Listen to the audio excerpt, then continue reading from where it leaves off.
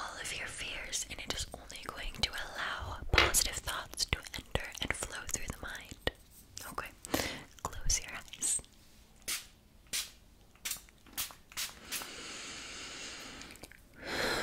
Okay, wonderful. Well, I'm going to share with you something that is very special to me. Now, what this is this is our peace lily.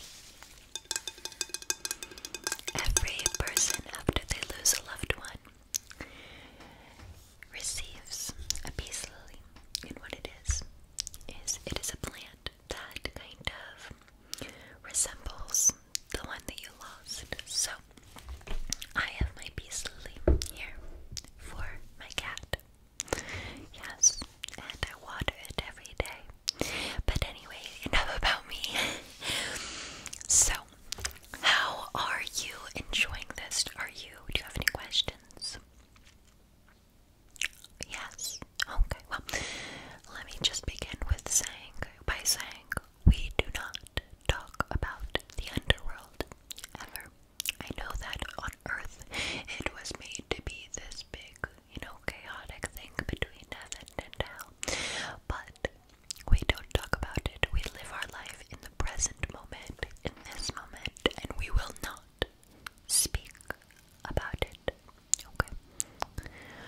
The souls that are there do not belong here. Okay?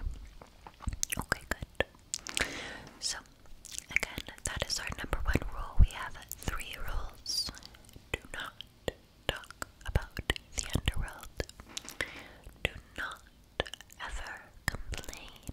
There's nothing to complain about here, so you won't even worry about that. And always have fun. The time here goes by so fast, but you have eternity. You get whatever you wish, whatever you dream of. So you live your life however. Money has no meaning. Materialistic items have no meaning. Happiness and inner peace is what is here. We have so many games, anything you can imagine, we have it here. You want to go skiing, swimming, sledding, driving, anything that you weren't maybe able to do on Earth, you are able to do here. Okay?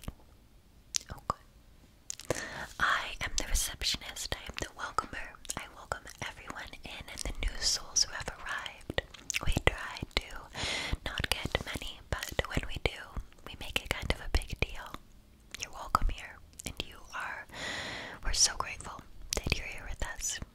So, we're gonna do a welcome dinner for you tonight, and it's gonna be your night, okay? I know that for the first couple of days it can be kind of confusing, but I promise you'll warm up and you'll settle in, okay? Again, I am the receptionist, and